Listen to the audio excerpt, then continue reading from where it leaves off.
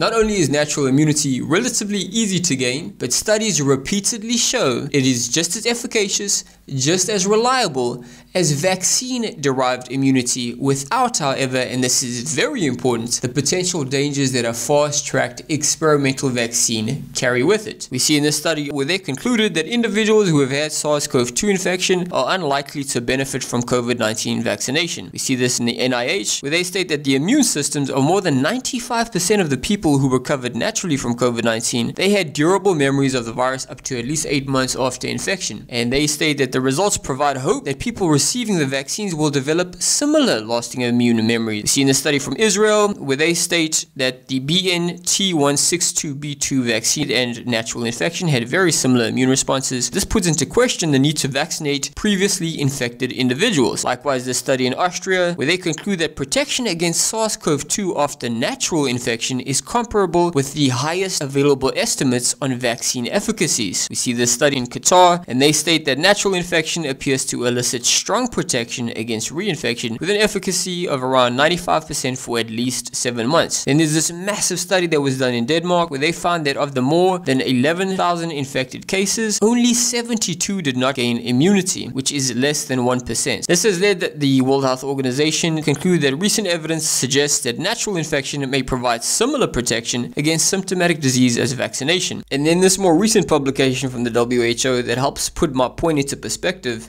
they admit that natural immunity confers high levels of protection, around 81% to close to 100% protection in people younger than 65 years old or among healthcare workers, whilst vaccines on the other hand have reported an effectiveness ranging from around 64% to just over 97%. So now we have more doctors and scientists coming forward and speaking out. We've seen this op-ed from Dr. Jeffrey Klausner and Noe Kojima, where they state that moving forward, policymakers should include natural immunity or the documentation of prior infection as evidence of immunity equal to that of vaccination. And then there was this crazy scenario over here with Professor Martin Kulldorff on Twitter, and this guy is one of the most highly cited scientists alive. He was asked, does everyone really need to get a vaccine? To which he explained, no, those with prior natural infection do not need to, nor do children. And Twitter mind-blowingly went ahead and they censored this dude. Correspondingly, we see this article over here with a seasoned Dr. Gregory Pinto, and he argued that there is no indication that immunity derived from prior COVID infection is in any way inferior to that derived from vaccination. Taking it a step further was Dr. Rose Birkin. She argues that several studies have found that natural immunity provides protection that is, and I quote, similar to and possibly even stronger than that of vaccination. Now, of course, as this new research begins to emerge, then the establishment media and authorities start fear-mongering about the terrifying way coronavirus variants evade antibodies. And we constantly see that line, evading antibodies, evading antibodies. But what they are very conveniently not mentioning to us, guys, which is extremely deceptive, is that these variants are unlikely evading our white blood T cells, which are absolutely instrumental in how the immune system itself works. We see in this study over here, for example, which was done exclusively on people who had gained natural immunity, they found that virtually all anti-SARS-CoV-2 T cell responses should recognize these newly described variants. In this study, the results demonstrate that T cell responses in convalescent, which is to say naturally recovered COVID subjects, and those who received the vaccine are not substantially affected by mutations found in the SARS-CoV-2 variants. And then this study over here, where they very conveniently mention in the headlines how the vaccines are priming T cells to fight the new variants,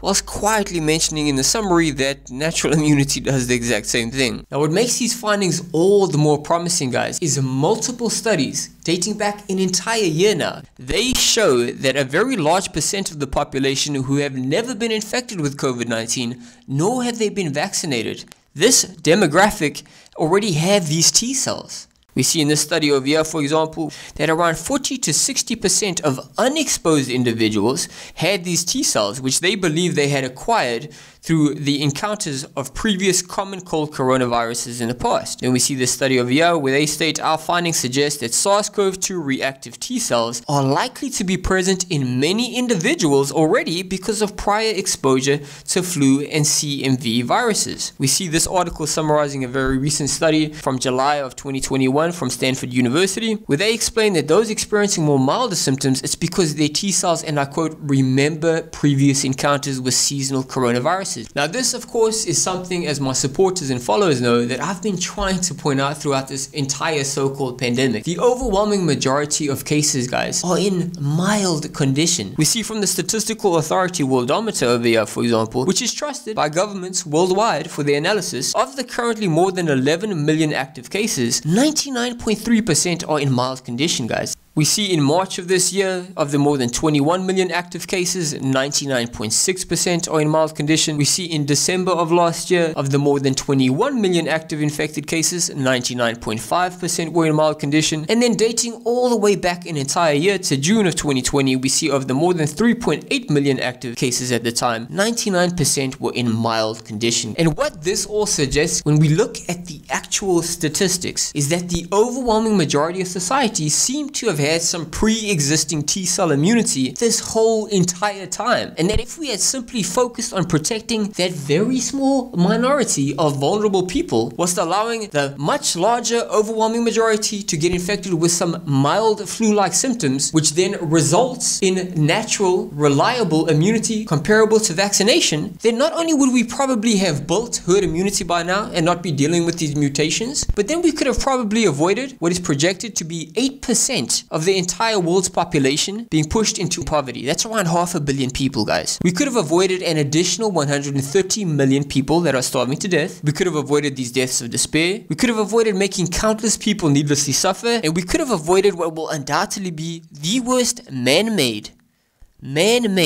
disaster in human history. Now, we already know you won't hear anything about this kind of important analysis in the establishment media or from the establishment authorities, who have been unambiguously biased throughout this entire debacle. But all of the studies, all of the evidence to back up my claims, I have provided to you. So please, guys, share this with your family and share this with your friends. We are no longer living in the dark ages where the ruling class have a monopoly on information. No, this is the age of communication and the age of the internet, and we need to hold them accountable for the unprecedented division and destruction that they have caused.